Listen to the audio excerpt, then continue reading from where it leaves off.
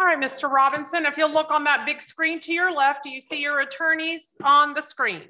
Yes, ma'am. Okay, and counsel, do you all see your client on the Zoom screen? No, actually, the chief bailiff the video is off. Can we get the video turned on here? For some reason, not sure why. Oh, there it is. Okay, it's on now. So do you see him and hear him? Okay, very good. All right, we're here on this Monday for a hearing on motion to be set, and it is specifically a bond motion filed, I believe, in 21 CF 2332. Is that correct? Partially, yes, ma'am. Oh, well, and I guess 82, no, wait a minute. It's if defense counsel filed a bond motion and then alternatively a motion for an adversary preliminary hearing based on what they frame as an issue with the arrest date. Right. So we had agreed that this week's hearing would be a hearing on whether or not they were actually entitled to the APH hearing, and then address the APH hearing if granted, or the bond hearing at another date. Okay. All right. Well, I have availability this week for such a hearing, I presume. I don't know how long you all expect it to take, but let me tell you what I have in terms of availability. Yes, ma'am. I can do it tomorrow, anytime between 2:30 and 5. I can do it Wednesday, anytime between 2:30 and 4. I can do it Thursday, anytime between 2:15 and 5. And then I have Friday afternoon, anytime between 1:30 and 5. So I defer to defense counsel, but I would ask for either Thursday or Friday if either of those times work for them. And I would imagine. Okay, Thursday, I have a hearing until 2:15, so I could do it right at 2:15. And how long do you anticipate it to last? Your Honor, I'm going to ask the government on that. So it depends on what we're doing. If it's a matter of a hearing on whether we're entitled to an APH, my argument is in the motion. There would be small further argument. The last time we were in court, the government indicated they may be calling witnesses. So I would defer to them on the amount of time they would need for the APH issue. Then I can answer the question about the bond issue separately. Well, I think that's what we're going to do first is have a hearing about whether or not you're entitled to an APH. I guess there needs to be testimony because I know there's disagreement as to, I guess, when officially the defendant was arrested. Yes, ma'am. So Correct. I'll probably need to hear some testimony about that. I'll hear legal argument and then I'll rule. And then if I find you're not entitled to an APH, that ends that. If I find that you are, then we'll need to schedule one, but it will be for another day. That's what someone's saying. We got one patient. In the event that the court, and again, we believe that the court should grant the APH, but in the event the court doesn't, would we be able to proceed immediately into the bond issue on Thursday? It should only take us about a half hour.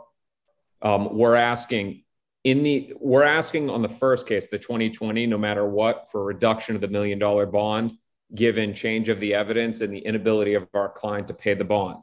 On the other case, if we don't get the APH, there is a $3 million bond in place. We would be moving for reduction of that as well, too, in line with the evidence. But it was also required because the bond was not tailored to Mr. Robinson's net worth. It was just set without us present. All right, so let me ask the state, separate and apart from the APH matters, would you be prepared to go forward with the bond hearing on Thursday? The answer is yes, but this is the drill. We got one patient. We would call witnesses. The witnesses we would call for the bond hearing, the APH hearing may have some overlap, but we would not call those witnesses if the APH hearing is not granted. So I guess what I had anticipated is we would have a hearing to determine whether or not there was an APH hearing. And based on the court's ruling, we would either have an APH hearing and a bond motion or a bond motion or a bond hearing. So I guess I wasn't anticipating that those would go this week based on communication last time, but I can certainly be ready for the APH hearing. I can try to be ready for the bond hearing if the court wants to do it this week. Well, I can do one Thursday, one Friday, depending on, what my ruling will be. I mean, I don't know what the ruling will be, but let's assume for the sake of argument, I deny APH, then we could do a bond hearing on Friday. If I grant APH, I don't know if you all will be ready for APH on Friday and a bond hearing on Friday. that would determine, I guess, on availability of witnesses that either side may call. So, you know, and I can't begin to guess yet what I'm going to rule on because I haven't heard anything. So I don't know. That's the one way I could offer it, kind of divide it up Thursday, Friday, or Thursday. And then the problem is I'm not here next week, the week of March 7th. So we could have no hearing the week of March 7th. And then the week of March 14th, currently, I am scheduled to be in a 1 to 2 week first-degree murder trial. And if it goes, I will have time for no hearings for any defendant in that time period. If it doesn't go, certainly I'll have plenty of time available, but it's a 2017 case that has been set 11 times previously. I think it was yours at one point. Did you have Chad Absher? Yes, ma'am. I'm on that case as well. Oh, you're on it as well. So you know. Yes, ma'am. Okay. All right. Are you second chairing, Ms. French? Yes, ma'am. Okay. Is it going to be? Please tell me it isn't going to be 2 weeks. It depends on what defense counsel does. Okay.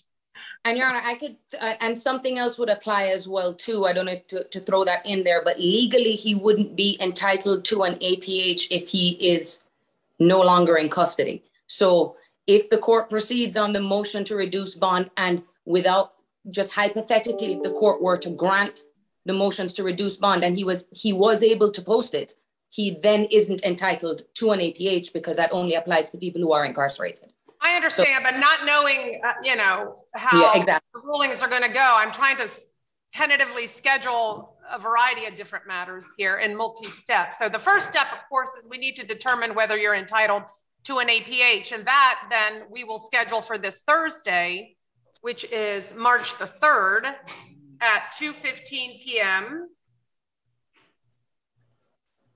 for that hearing. And what I would say then is go ahead and just check with your respective witnesses about availability for Friday afternoon in the event that we need to go forward Friday with either a bond hearing or an APH hearing. Just check, and I can, we can then, I guess, schedule that when we come back on Thursday. Yes, ma'am. Okay. Works for us, Your Honor.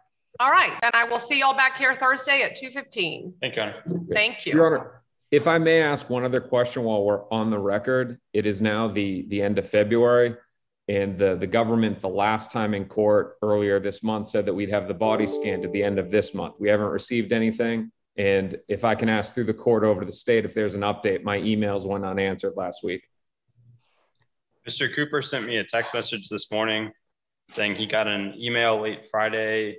We are still waiting on the results. He was told that they will have them in March. In March, okay. All right. That's the response. All right. All right, thank you very much. I'll see y'all Thursday. See you Thursday, Judge.